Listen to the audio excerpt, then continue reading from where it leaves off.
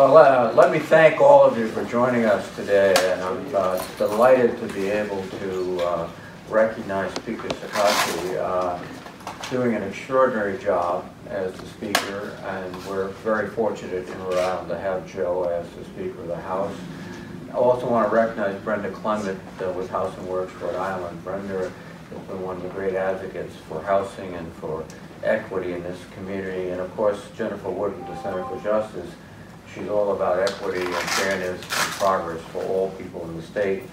And we are all particularly committed to keeping people in their homes in this time of pandemic. And for many families, we all understand that affordable housing may be the single most effective and available form of personal protective equipment from COVID-19.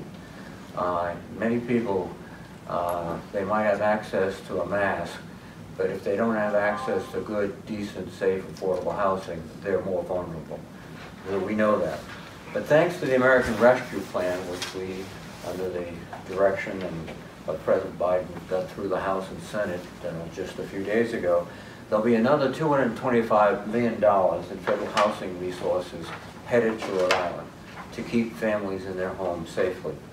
And this is on top of the $200 million that we delivered as part of last December's package of COVID support.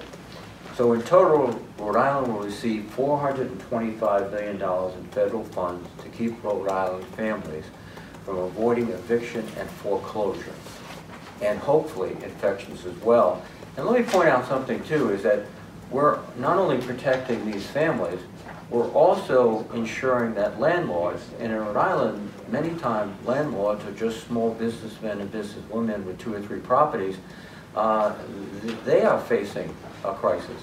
So if the resources aren't there to pay the rent, then they will be under the same problems that their tenants are and their homeowners. They'll be foreclosed. So this is not only good for families, it's good for business in Rhode Island too. Now, we know that the key to restoring our economy is defeating COVID-19. And to do that, we have to help keep families safe in their homes as we work towards vaccinating more and more people. And this is what the American Rescue Plan does. It includes several provisions, such as the Homeowner Assistance Fund, which I drafted, and it's actually an elaboration of something I did back in 2010 in terms of the hardest hit fund in the last recession. And it specifically protects people who are in danger of being foreclosed because they haven't been able to pay their mortgage. So help is on the way. I think that's the message we want to get out. It'll be here promptly, and it'll be something that will give us an opportunity to be ready when the vaccine recedes, when the virus recedes because of the vaccine, and our economy will be positioned to move out smartly.